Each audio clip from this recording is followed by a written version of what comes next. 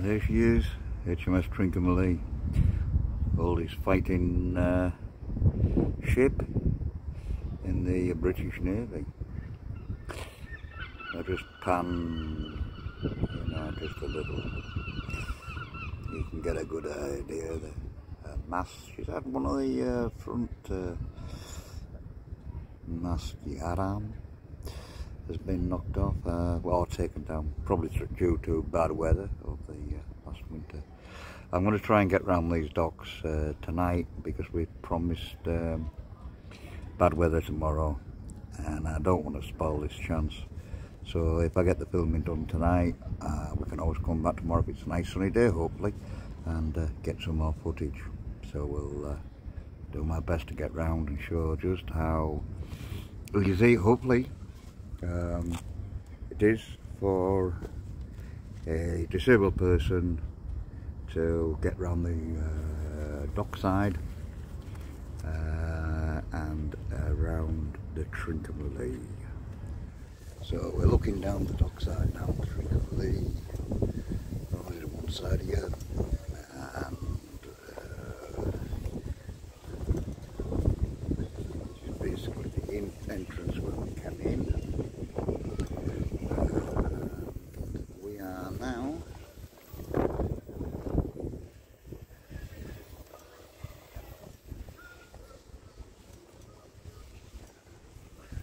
going into supplies and instruments.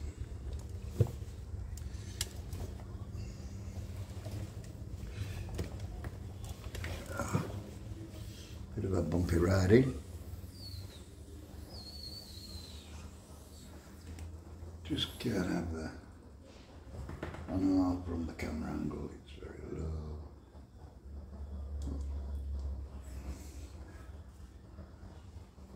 We'll see what we can do.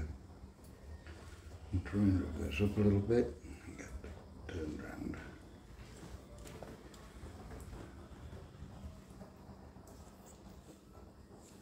Yeah, just to look at that, that's printing presses and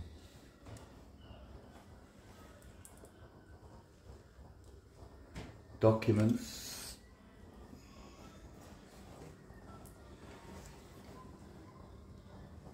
Some kind of scribe chucking away.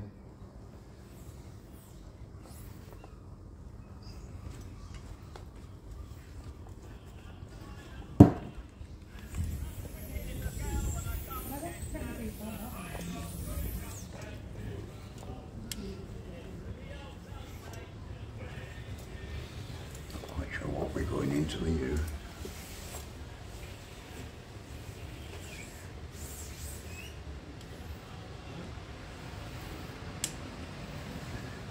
Right, I'm going to have to try and do this by hand, so this may be difficult. You'll have to just bear with me. So, try and get my wheel out the way. Some poor old girl there having a bit of a lie down. Don't know what that's about. Coming round that view.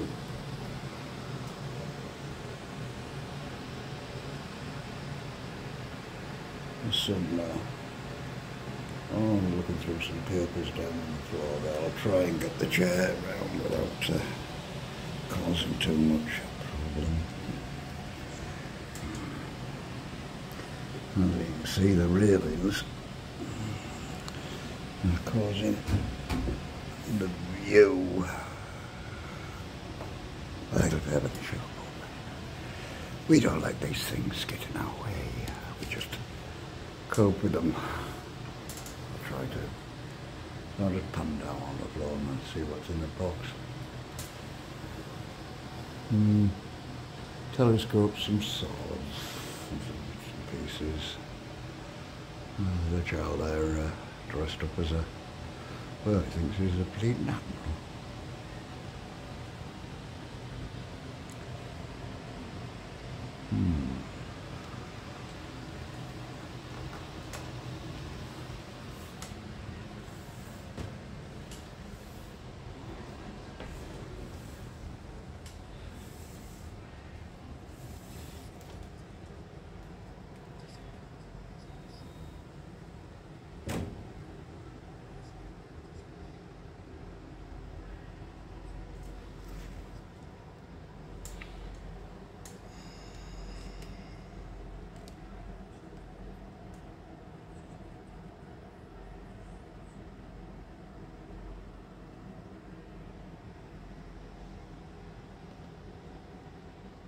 Poor fella's got a bit of an issue with his foot, and that's obviously the surgeon giving him some medication or something. Okay. These young gentlemen of society. That gunsmith's been waiting on these two fops for over an hour, poor soul. And by the looks of it, he's not finished yet. That young gentleman in the uniform is Henry Seymour, son of the great admiral. And over there is his close friend, Francis Potter. Henry's just passed the examination for lieutenant in His Majesty's Navy. Sounds, he was a stupid midshipman. But I suppose his father's influence pulled him through. So now, in preparation for his glorious battles against old Boney, he's here to buy himself a fancy pair of pistols. No doubt he'll be wanting to impress his new shipmates. Aye, and the ladies too, I'll wager. Just look at the way he's holding that pistol. Shilling says he doesn't know how to use it properly, if at all. The pair of them look like a right couple of dandy brats. Proper little socialites they are. More money than sense, if you know what I mean. The whorehouses and soaks round here will be missing one of their best customers now that Henry's back off to sea. And Francis will be looking for a new playmate in the gambling halls. Oh, damn me now, but I think he's managed to find the most expensive pistols in the shop.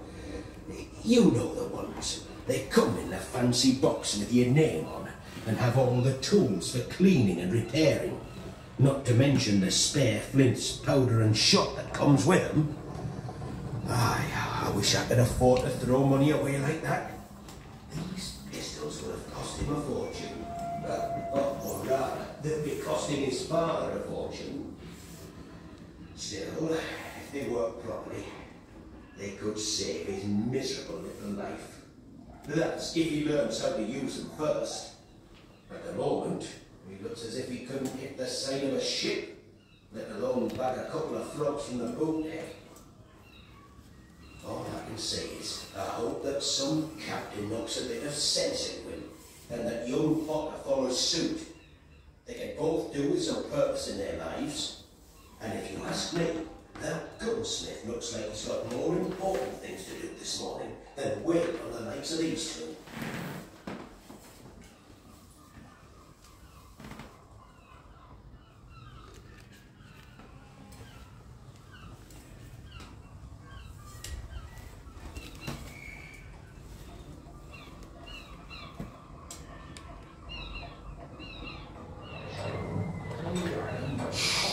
Keep quiet. That fellow is trying to sell his new design to the Admiralty. He's been working on that project for months, and the last thing he needs now is for us to disturb him. It's quite a vessel he's come up with. It's got the right combination of firepower and manoeuvrability. It's as good as any of the Frenchy ships. I just hope the Admiralty sees it that way. They always ask for better ships, but they're too scared of new ideas. That's why the French ones, like the 74s, are often faster than our old tubs. The only time we seem to get any new designs into the Navy is when we capture one of the French vessels and then pinch all their ideas. But that new frigate design on the table, that should give us back the advantage. Then we'll be able to blast the frogs from here to the West Indies. You see that model on the table? It's made using the original plans. Perfect down to the smallest detail. It has to be. It's the only way they can see what they're getting for the money. For the architect's sake, I hope they accept it. He's put a lot of hard work into this project. Mind you, it's a big commitment for the Navy as well, It takes skilled shipwrights thousands of hours' work to build a ship like that, so you can't blame them for being cautious. I just wish they'd make their minds up. Do they want a navy stuck in the No, I just want to butt in there. You see the little half ships that are on the wall? These are called plugs, and this is all that a shipbuilder had to go on in his day, was to take measurements off the model, the half model, and these were often given to the wives of merchant ship owners as presents once the ship was made and commissioned or whatever, and then the plug was given to the wife of the owner, and they were mounted on the wall. Pen pusher now than a fighting man. His secretary looks like he spent most of his life ashore as well. Not exactly your hearts of oak sort.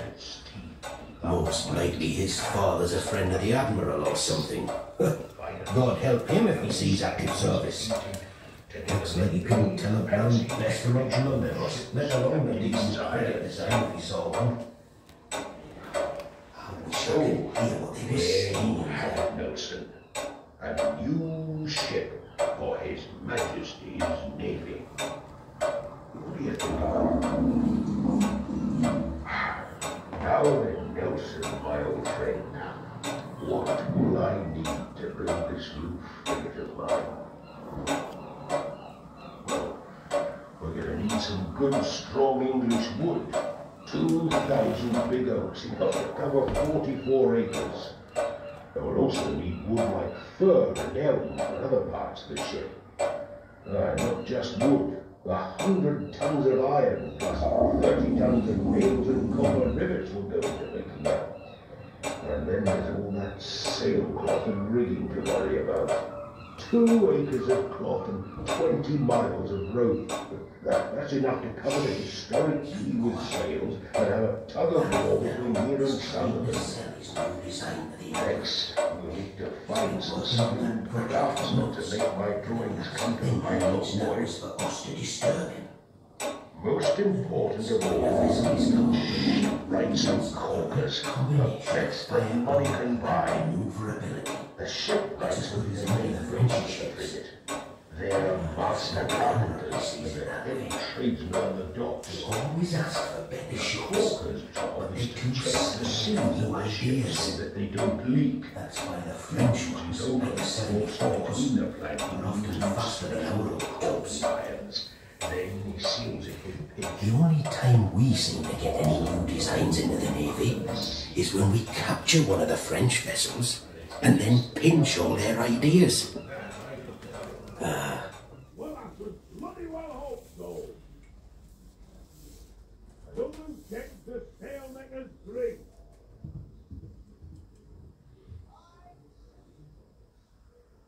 Go, Bob, the best belt.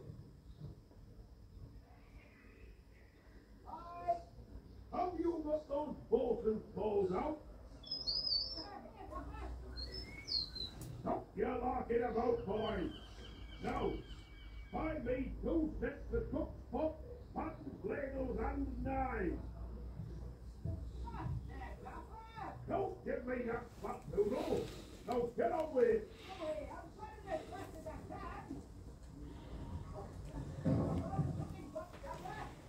You thick-handed Johnny Paul. Leave them be. You can clear them up later. Honestly, you flabbergasted boy. Now, find me a compass with spare needles and cards. 6 bales of oakum, 2 portable boilers, and half a trim of tar for the corkers. Here we are on board the Trincomalee and the gun deck. I'll just take you for a little run round and I'll shut up. With that program, let's get into small, push it straight on the ship. It was closed up. Yeah. Something solid. Buckets and just go. And it wasn't just big.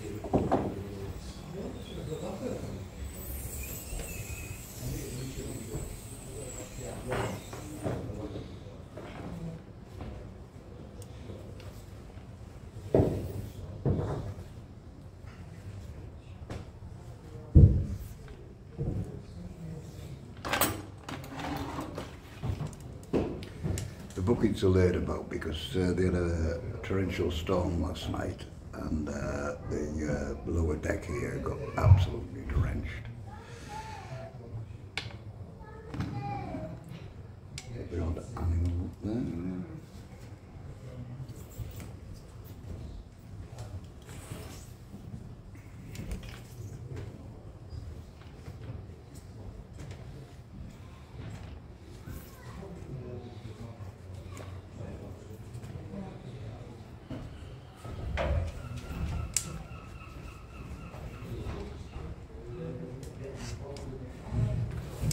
Just up there's a fire place. You just can't quite see it there. Can you just, yeah, there we go.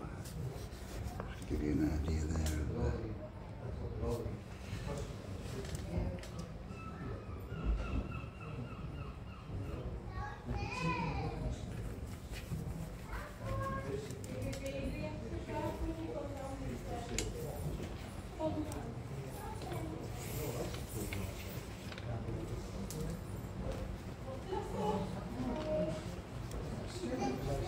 Stuart's a licensed holder, Jonathan's a licensed holder at Whitby.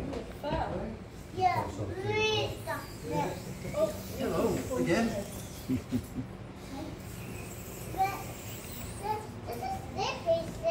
Slippy? Yeah, it is, isn't it? You know why? Because it was raining a lot this morning and everywhere got wet. She told me it was all down.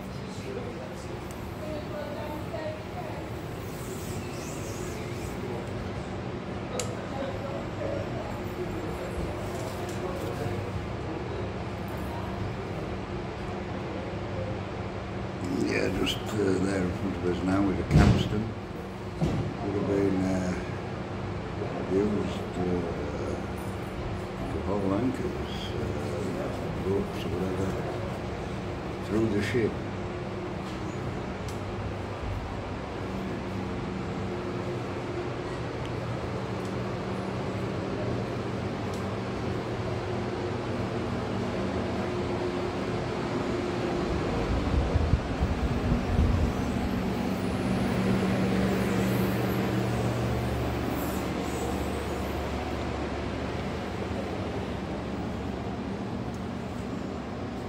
Would have been the captain's quarters.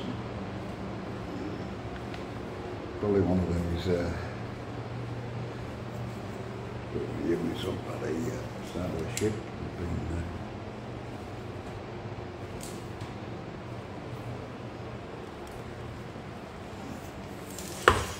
Toilets.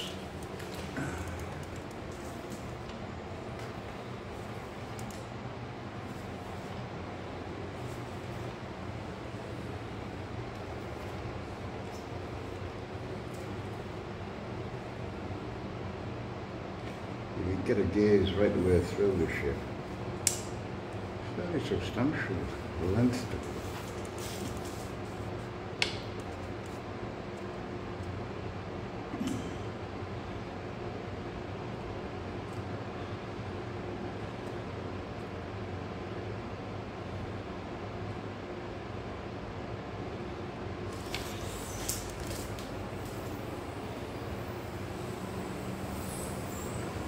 At the moment they're trying to dry it out after last night's storms.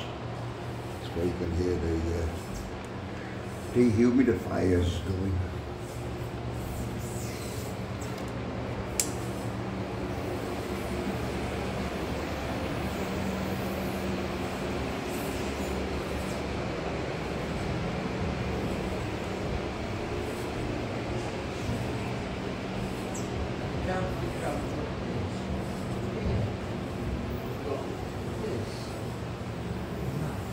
This is like a slice. Yeah. He's been taking samples from here. Yeah. So he said, this appears unlikely to be a original bird. But he said we've never found it anywhere else on this deck at all. Yeah. Look. Oh, you're all right. There you go, mate. These, he said it's the only spot on this deck. He said the fine pits down below, as you go further down, he said, really, really, really must have said, he said, look here. it's been what initially what it's been done, it's been a bit like the barley twist posts. Yeah. Can you lads give me a bit of this in. information? When she was last in service? When she was last in service. Because they kept her for a long time with the bridge. Yeah. Didn't they? Did he was her a trainer or something? For what, They for a did. while? She basically, when she was built, she came back over here and went straight into reserve. Yeah, that's right. Wasn't used, went straight in. Used, yeah. 20 year with the roof over, just sitting alongside the wall. Right. Then she did about 5 to 7 years, then went back into reserve again. Yep. Then came out round. Do you mind if I put you on video? No, not at all. Oh, brilliant.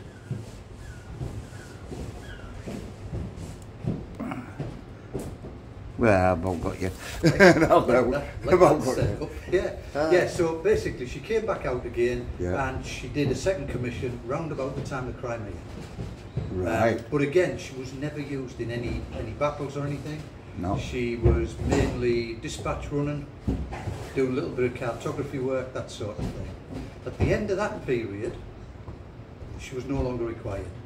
We were into your steamships, your battle steamers, this sort of thing. The likes of the Warrior, the big metal battle-clad thing, was up and running, so she wasn't required. So what they did was, they stripped her down, her masts, etc., and they towed her around the country to ports where there was naval reserve units. Yeah. And once you were there, That's a bit I've heard about. it was left there, and the naval reserve unit had it for so long. She was here for 3 years doing that, and she was used for training purposes. Yeah, right. So, just where you are there, you can see the start of like an arc, just in the deck. yeah. Carries on behind you, big archway. Same over there. So there was 3 of those down the deck either side, and what they were a bigger gun. So they were using it for gunnery training. Ah, right. So it was a bigger gun, and that was like a toothed track, brass toothed track. Yeah. And the gun was on a carriage. You could wind the handle, and it would go around and come back again. So it was used for stuff like that. Ah. Also used for, to a certain extent, training lads up for Merchant or Royal Navy, doing, I don't know, navigation, gunnery training, signals training. She was used for that.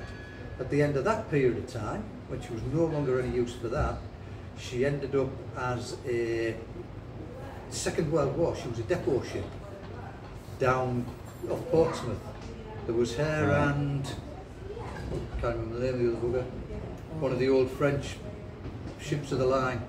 They were tied up together, and they were depot ships down there. Hello again.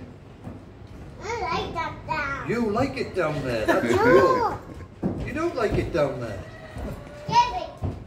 Oh, right. Scary. Scary. No, nothing to be scared of. Whoop, careful. So yeah, there were depot ships down there during the Second World War. At the end of that, what happened then was a chap called Wheatley Cobb, who used to have Fort Royant, which was one of Nelson's old ships when he was a captain. Yeah. He was a flag captain, so the Fort Royant was a frigate, same as this. So he had that, and he was using it for sail training. Now it was wrecked in a gale off Blackpool, so he was looking for something to replace it. This was more or less done. They would have just ruined her basically, she'd have just been a wreck, they'd have pulled her apart. So this was offered to him. So he bought it and he took it on again as a training ship, but run more civilian. He was still doing, he couldn't do sail training with her, but he could bring people on board, get used to what it was like at sea, etc. And then at the end of that, what they found was it was no good for that anymore, so it was ended up down on the Tamar, down at Portsmouth again, anchored up out there, and it was used more or less as an adventure training camp. All right. So schools would go down and they'd go on board for 2 weeks at a time. Yeah. And around the ship they'd go off in the dinghies, do dinghy sailing, etc. They would again learn about seamanship, learn knots, they'd live on board, sleep in hammocks, and basically as if you were a sailor on board the ship. And they'd do that for 2 weeks at a time. Right. And then at the end of that period, it basically became a hub. It wasn't required. Were you talking late 70s? Somewhere around. Because we've got your original figurehead at Whitby, haven't we? The original, I'm not sure. It's outside Siemens Mission. I know exactly where it is. There is one here. Yeah. The one that was on this when she came in is fastened up on the staircase in the visitors centre. Yeah. Now that was sent away for all paint samples, etc. The one that's on now was a replacement. Pretty much what they wanted. As long as it was dark blue with white breeches, no one seemed to mind. But now everybody looks the same. Even the lads on deck are starting to dress the same way. Well, I don't mind myself. A ship looks tighter if the crew are well turned out, and you can tell the officers apart easier as well. Mind in my day, once we were out of sight of land or other ships, we'd stow away our good uniforms and wear ordinary clothes again, if the captain allowed us. You see, by wearing our shore clothes, we made sure our dress uniforms didn't wear out. This lad's uniform must be a present from his father for getting a promotion. Most officers can't afford to get their uniform fitted. We bought ours ready-made off the shelf. Yes, I thought so. He's no ordinary customer. They must be wanting a complete outfit, dress uniform and all the trimmings. Would you just look at the smile on that tailor's face? Mind, I'm surprised he hasn't been pressed into service, living so close to the docks. There's a shortage of good tailors in the Navy these days. He must have some influential customers, if you ask me.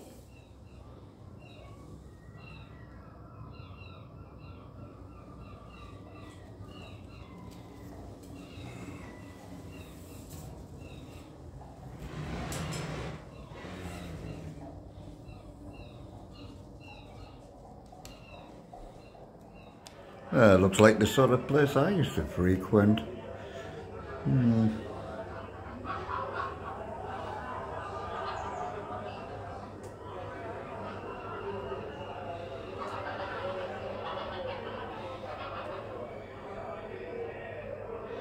It's a pioneer.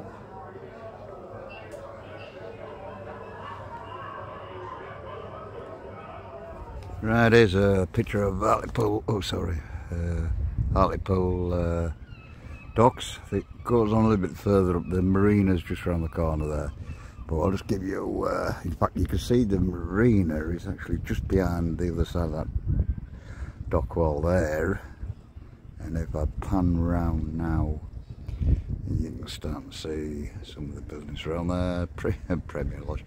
I wondered when I was looking at accommodation actually, and I looked at Premier Lodge and I wondered why it was £122. Well, that explains its position. This is an old steamboat, no longer in use now. It used to be a cafe years ago, but no, I don't think any longer you'll be going aboard that one.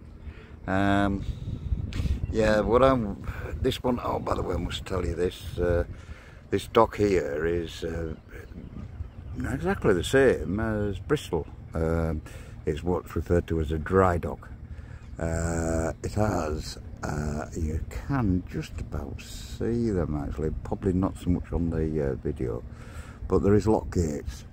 So no matter what the tide's doing outside, the gates keep the level of water inside the harbour. It's referred to here as the quayside. So you can see there's a lot of new homes being built over there, and over here there's also quite a substantial now retail park, whatever they call it. Your Morrison's and your Asda's and all the rest of them, they're all here now. What beats me is, you know, that just next door to it you've got